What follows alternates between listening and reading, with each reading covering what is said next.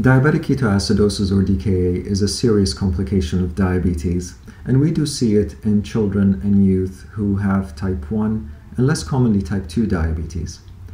DKA happens when there's acid buildup in the blood called ketones, and this happens when the body does not have enough insulin to move sugar into the cells.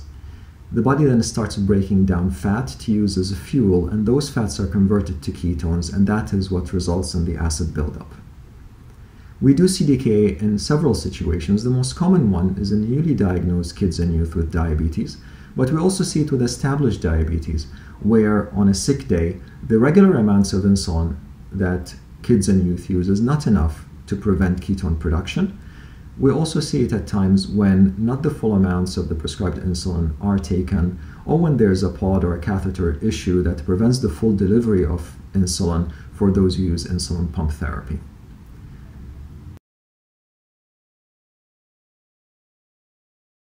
Kids and youth who develop DKA will not be feeling very well. They'll be thirsty, they will produce large volumes of urine, they will have nausea, vomiting, or tummy pain. Sometimes there's tiredness, shortness of breath with a fruity smell to the breath, and sometimes there's sleepiness and confusion as well.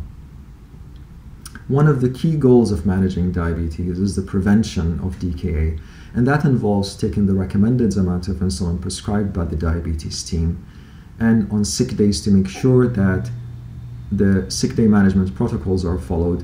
And these usually involve frequent checks of the blood sugars, checking ketones when the blood sugars are high, or if the patient is not feeling well, making sure that insulin is never omitted, and to take sugary drinks if the patient doesn't feel like eating, so that insulin can be used to lower the ketones. And if there is vomiting or if the patient is not feeling well, then to go to the emergency department to be checked out. Please speak with your diabetes team to stay safe with diabetes and to make sure that we can prevent DKA.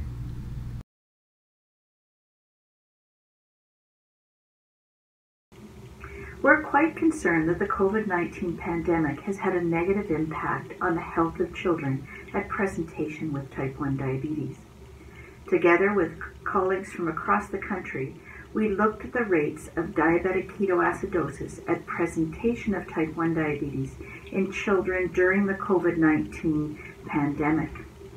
Diabetic ketoacidosis, or DKA, is a potentially life-threatening complication of untreated diabetes. We looked at the rates of DKA and the severity of DKA during the first 4.5 months of the COVID-19 pandemic and compared this to the same time period the year before, or in the pre-COVID period. We found that rates of DKA presentation were significantly higher during COVID, and the rates of severe DKA were also significantly higher during the COVID-19 pandemic compared to the year before. It is possible that families are hesitant to seek medical care during the pandemic, given the public health recommendations to limit contacts. It is also possible that the move towards virtual care has impacted the rate of DKA, given the limitations of such medical visits. Our report highlights the importance of encouraging families to seek medical care if they're concerned about their children's health. It's also important to note that while our report highlighted the COVID-19 period, the rates of diabetic ketoacidosis at presentation of type 1 diabetes in children in Canada are unacceptably high, even in the pre-COVID period.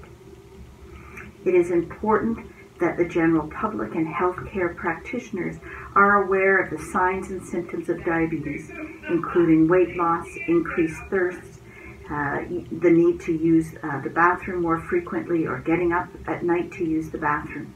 These are all signs and symptoms of diabetes, and if they are seen, children should be brought to medical attention immediately.